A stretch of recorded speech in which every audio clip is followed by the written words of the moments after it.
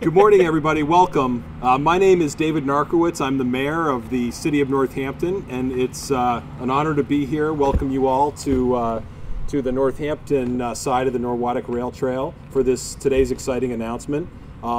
Before I turn it over to the secretary, I just want to obviously thank him, thank the Patrick administration, and also thank that guy that's wandering onto the bridge, my former boss, Congressman Olver, who we all owe a debt of thanks for the original trail, and now this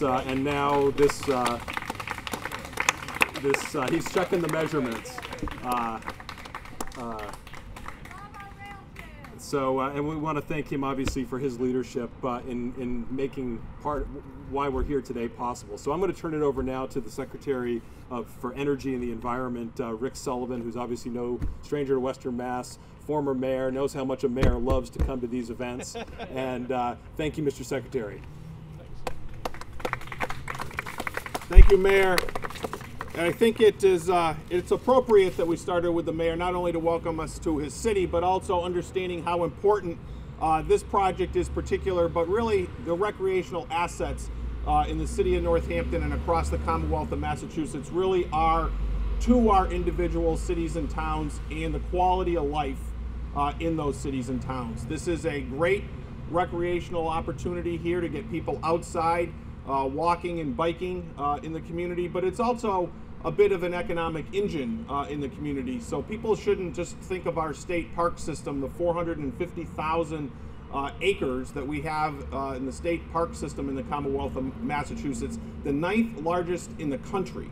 So if you think about little old Massachusetts and we have the 9th largest state park system, it really says something about where our priorities are as a Commonwealth, getting people outside, appreciating our environment, and the economic opportunity that they bring, particularly in this day and age in the economies that we still have, when the families of the Commonwealth of Massachusetts and the surrounding states are looking for inexpensive ways to have quality family time, enjoy their vacations. They can do it right here in Massachusetts at our great state park system. And this today is celebration of a great partnership. We have Congressman Olver, Congressman McGovern, who are here with an earmark that Congressman Olver was able to get back in the time, back in his tenure, matched with our great friends at DOT with the 20% match that needed, and working cooperatively with DCR to do the design and the reconstruction here at the Norwottuck, a $3.2 million investment right here in the Norwottuck Trail, representing work that'll be done to widen the trail, protect the wetlands, redeck the 4 bridges that are involved, improving the parking areas, realigning the trail with the Route 9 tunnel, adding accessibility improvements, and overall just enhancing the safe road crossing and adding some additional amenities here at the Norwottuck Trail. I would like to turn this over to the congressional delegation that has represented Massachusetts and Northampton and the other communities so well over so long a period of time. First up is your congressman right now, who is carrying on the great work and the legacy that John Olver brought specifically to Northampton and Amherst in this region. Your Congressman, Jim McGovern.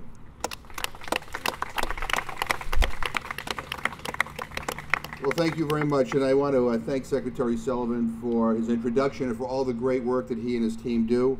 I want to thank Commissioner Murray. I'm glad to be here with my colleagues in government, John Syback and Peter Kokot, both very much involved in this vision. I'm happy to be here with Mayor Narkowitz, and I'm also happy to be here with Tom Mitchell with Senator Rosenberg's office, but I'm especially happy to be here with John Olver, who I think is one of the greatest members of Congress that ever served in Congress, who has done so much to support projects like this that make our communities more livable.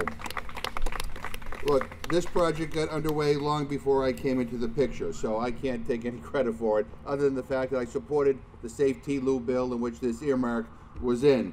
But I want to thank John Olver for all of his efforts in securing the funding to reconstruct the Norwottuck Rail Trail. And for what I've heard, it's been a long time in coming. I also want to recognize the cooperative efforts of DCR and Mass DOT in making this reconstruction possible.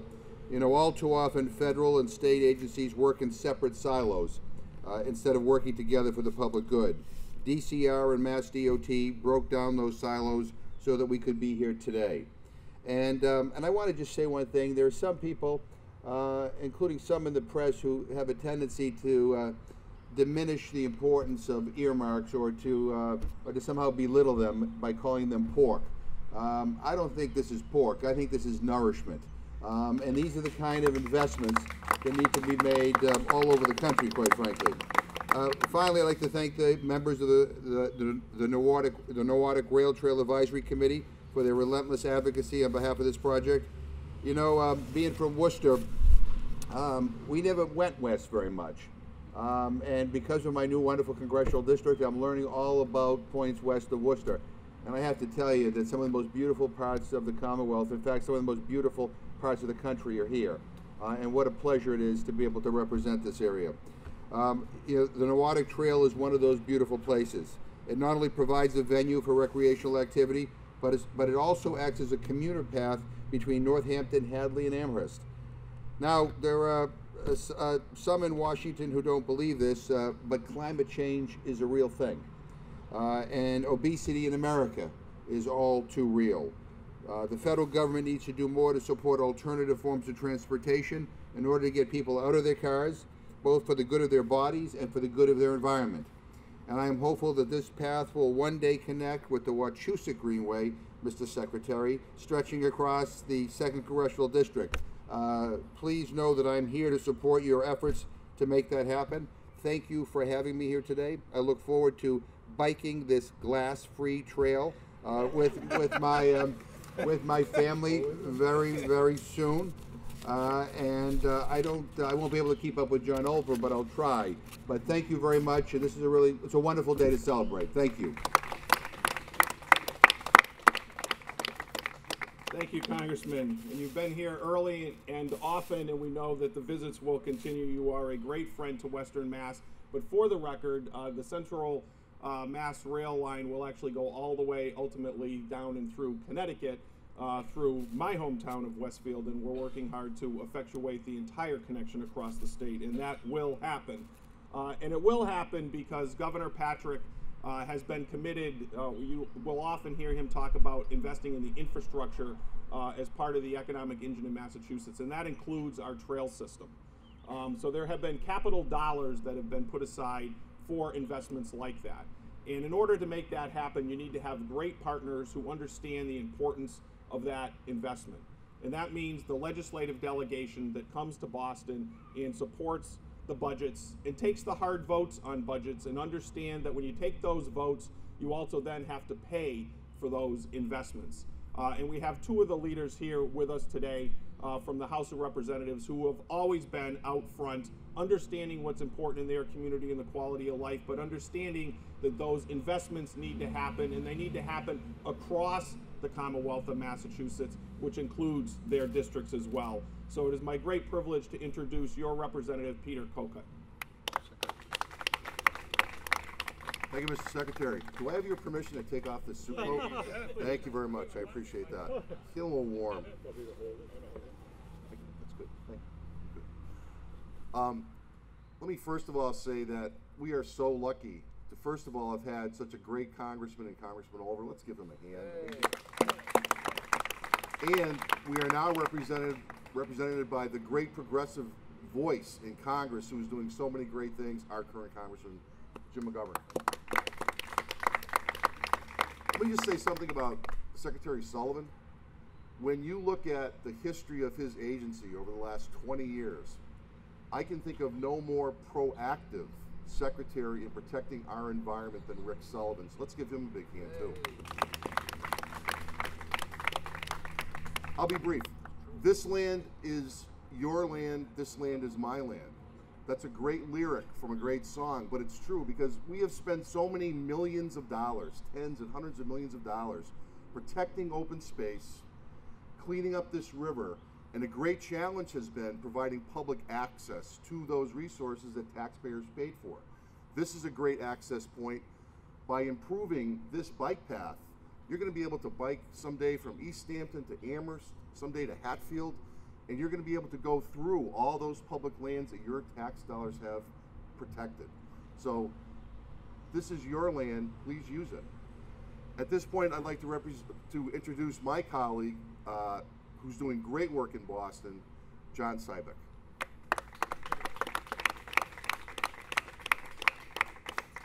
Yeah, I know there's many people who thought this day would never come. And there are rumors that there are people who are collecting glass as mementos. But I think I want to focus on one thing that Congressman McGovern said, and that is that it's not just recreation, that it truly is an economic engine. And the number of people who are using this trail to commute is absolutely astonishing, and helping to alleviate some of the traffic that we're seeing along Route 9 and along the way. So it was a vision. It was a vision that John Over had a number of years ago that people didn't believe would actually happen. It happened. We tried an experiment. The experiment didn't really work the way we wanted to. And so beginning with these improvements, this trail will change from being one form of a shining star to another form.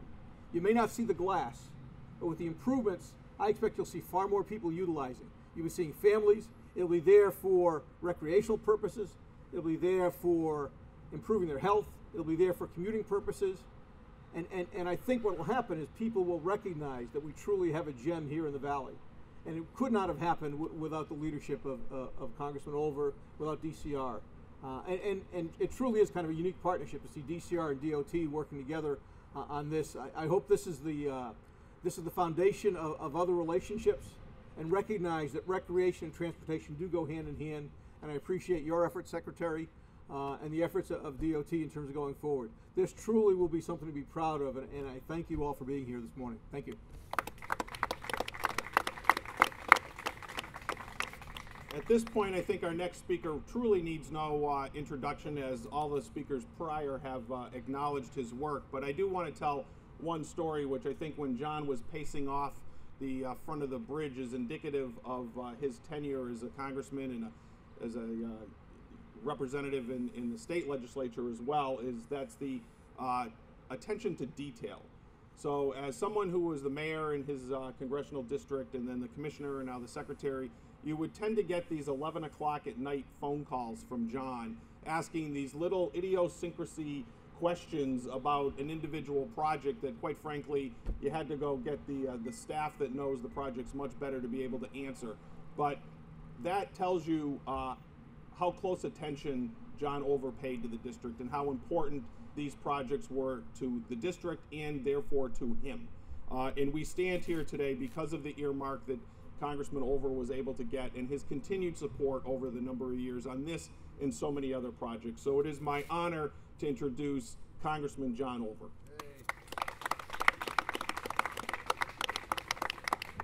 Thank you very much, Rick. You know, I just had to step off that bridge there because I actually had never had done that. I've been across it, but I never had bothered to figure out exactly what it was. And I have a foot, which is almost exactly a foot long. And so, to me, 10 steps there, it showed me that that is a 10-foot bridge. For those of you who've been involved with the advisory committee and such, you will know that that 10-foot issue was one of the major issues that has kept us so long in this process. But I do not wish the sun's coming out, and I do not wish to contest this spot with the sun. So I'm going to be uncharacteristically short in my comments, because actually most everything needed has already been said. But I mainly want to commend the secretary that we have here, Rick Sullivan, former mayor of Westfield. He has already pointed out that we're going to finish this job to the Connecticut line.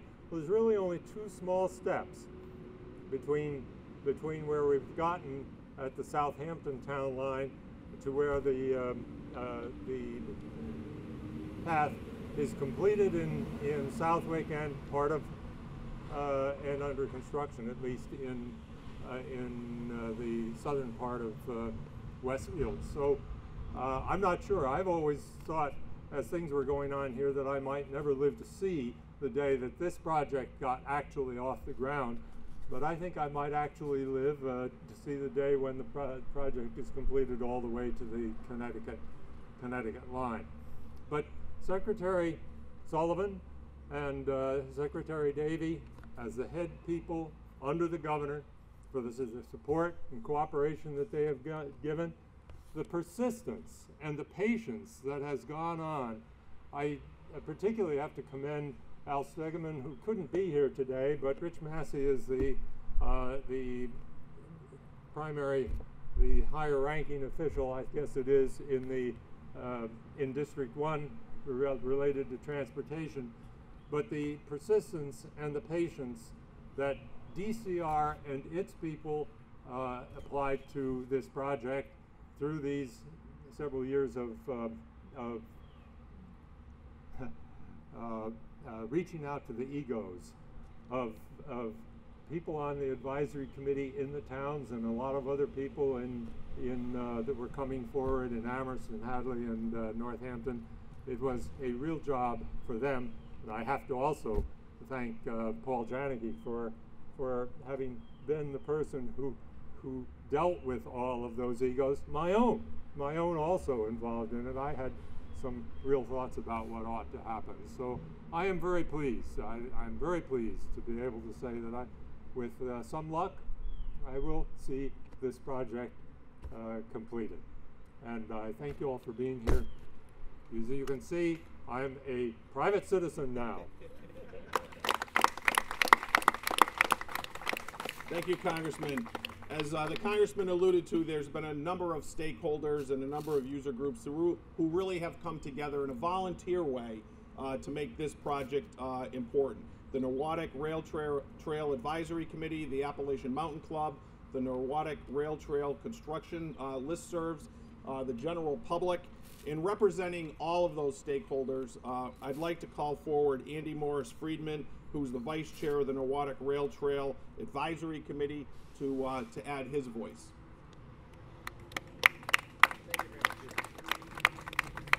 Hi everybody, thanks for coming. Compared to the former congressman, I'll be short. Thank you. Our chairman couldn't be here today, Rob Kunstler, but he sent me this letter via email, which I'd like to read to you, and maybe make a few small interjections on my own. It is difficult to overstate the perseverance of all involved, from the former Representative John Olver to his staff, especially Natalie. Where are you, Natalie? Okay. To the professionals from DCR, Paul and Doug. Are you guys here? No, they're too busy working. Oh, Paul's here. Okay, great. With fond memories of Danny O'Brien and Alexandra Dawson, two people who passed away while we were arguing about how the rail trail should be. Mass DOT, who stepped in and gave this project new life. Let's see. To PVPC, the Pioneer Valley Planning Commission. Thanks, Jeff. Where are you? There he is. He's worked really hard on the trail. He and his daughters made this great map of the trail that we used during our committee discussions. All the current and former members of the Norwottuck Rail Trail Advisory Committee, that's a mouthful, who worked in various ways over all these years to bring this project to its starting point. This is really the beginning of the end. The doubters thought that this day might never come, but soon the surveyors will be laying out the design on the ground. And later this summer, one by one, the various sections of the Norwottuck Rail Trail will close as the contractors commence their work. If, for once, everything goes according to schedule, we will be celebrating the grand reopening of the new and improved Norwottuck Rail Trail sometime late next year. In the meantime, many of you who are here will likely use and enjoy some of the other newly extended trails nearby, like right over the road there. Together, these trails are the first roots and shoots of a growing Norwottuck Rail Trail network, which will someday stretch throughout the Connecticut River Valley, east to the ocean and south to the Sound. As I like to say, someday we'll be able to go from Williamstown to Provincetown in our electric wheelchairs. Thanks for coming. Thank you, Andy. I again would like to thank Secretary Rich Davey, who's been a big proponent of this project, and all of the representatives from MassDOT that are here today. We could not be doing this without you. Just one reminder, as a former mayor, there are always three parts to every good public works project. There's when everybody's complaining that the work needs to be done. We're past that. We then will have all the complaints during the inconvenience of the actual construction, so we are about to enter that phase. We do not have any sympathy for that complaint. And then there will undoubtedly be the complaints that after everybody does such a great job, everybody wants to be here and it's too crowded and there's no parking. So we are not sympathetic to that complaint either. And I am very pleased to introduce our last speaker today because this is actually his first public appearance as the new commissioner of the Department of Conservation and Recreation, the new chief steward of some 450,000 acres across the Commonwealth of Massachusetts, and the individual who, in fact, will be fielding those calls of complaints that it's too crowded. My former deputy commissioner, now the commissioner at DCR, Jack Murray. Thank you, Mr. Secretary. I can't think of a better way to inaugurate my tenure here than to be here with all of you at this groundbreaking. I'd like to welcome you all to the DCR's Norwottuck Trail. You know, DCR has been charged by Governor Patrick to enhance and improve the quality of life in Massachusetts in very special and important ways.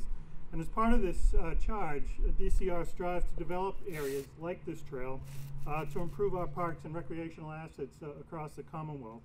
In fact, over the last 12 months, DCR has opened and revitalized many trails similar to this.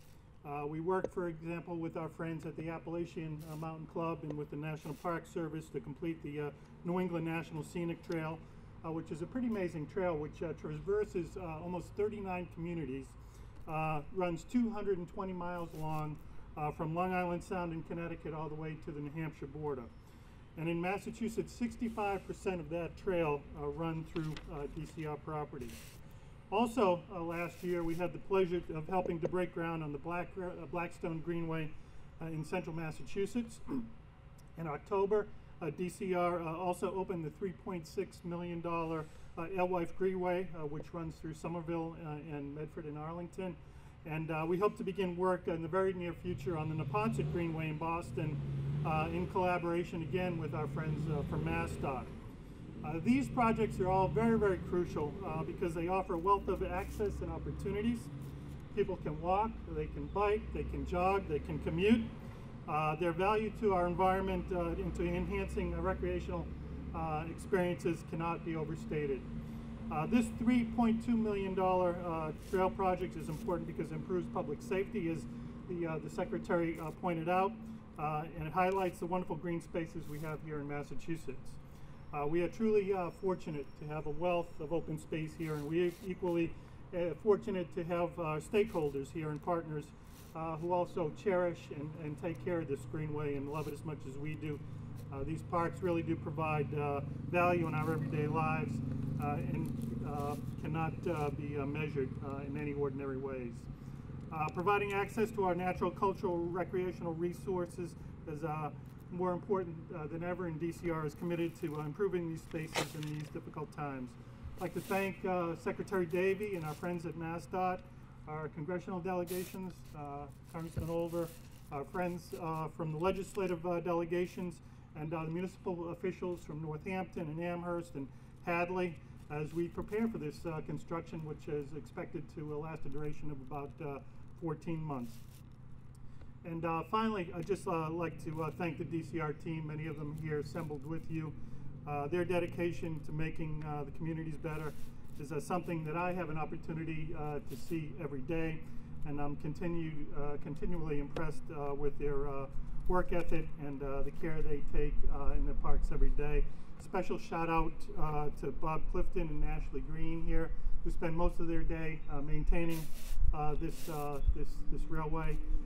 Bill Hickey and Joe Rotundo and Toggy from our external affairs staff. Dom Sacco, Paul Janagi here, also Jen Soper and Jen Howard from our land staff. And I would also be remiss if I didn't also take a moment to remember our former colleague, and Rail Trail Coordinator Danny O'Brien, who passed away just last year. Dan worked tirelessly and passionately on projects just like this, and provided much needed access across the state for great recreational opportunities. He served the Commonwealth with distinction and commitment and dedication. He was a great worker, a friend, and he would have been very, very proud to have been here today at this groundbreaking, and he is missed. So thank you all very much for coming. Appreciate you being here with us, and I'll get on with the groundbreaking.